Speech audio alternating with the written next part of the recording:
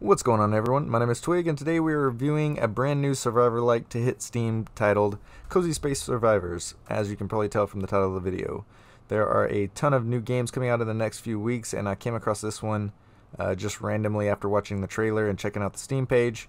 I knew I had to give it a shot, especially since I hadn't played one of these titles in quite a while. I know we have the Vampire Survivors DLC that just dropped a day or two ago, and I still need to do some catching up on Halls of Torment before the official release, but this title felt a little different than most games in the genre, so let's just hop right in and talk about it. The dev posted that he got inspiration from a few different games when making this one, and it definitely shows through some of the game mechanics. As I was playing it, this game feels different and in a good way. You play as a ship traveling through space, completing quests, all while trying to survive from enemies by upgrading your weapon and stats each run.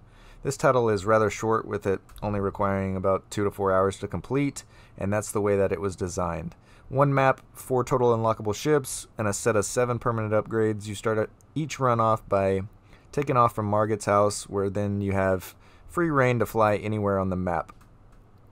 A 10-minute timer starts, and it's up to you to survive, which is how you unlock the next ship. Like I said before, there are 4 ships in total, and you unlock the next available ship by surviving with the previous one. The first one you unlock is an all-around basic, easy-to-use ship. It reminded me of like the Prometheus ship from the movie, while the next one you get reminded me of like the Millennium Falcon, which ended up being my personal favorite in the game.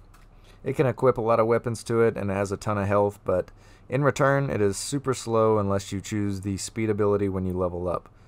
The next ship is a small weaponless speed ship. The only way to kill things with it are to either ram them or burn them with their jets. And then lastly, you have the ship they call Wormy, which is exactly what you would think it would be. If you played the game Snake, imagine that. You have to stay healthy to keep your weapons, which can make for unique runs.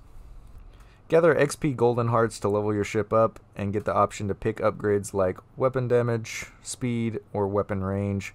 You can find 3 different types of boxes across space that give XP, health, or the ability to add a weapon to your ship. When you come across chocolate asteroids, you can mine them for chocolate chunks to spend after you finish a run in the chocolate store back at the main menu on permanent upgrades.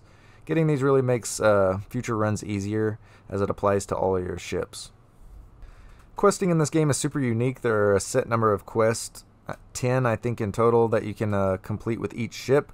They are super simple, either retrieving something or destroying debris or eliminating an enemy.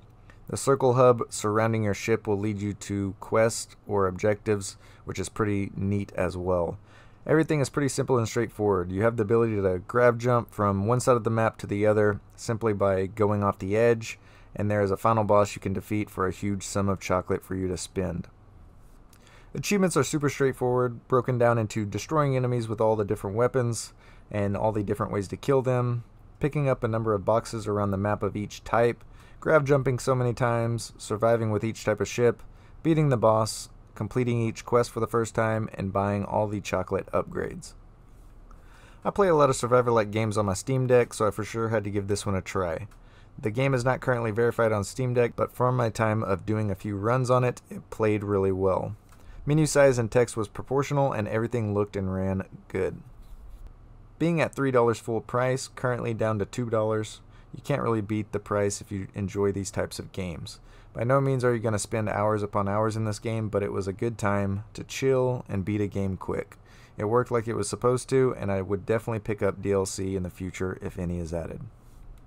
That's pretty much all I have. This may be a shorter video, but I want to keep these reviews coming out. As always, my Steam profile is linked down below. Feel free to add me on there. Like, comment, subscribe, all that stuff, and be on the lookout for more video game reviews coming soon. Peace.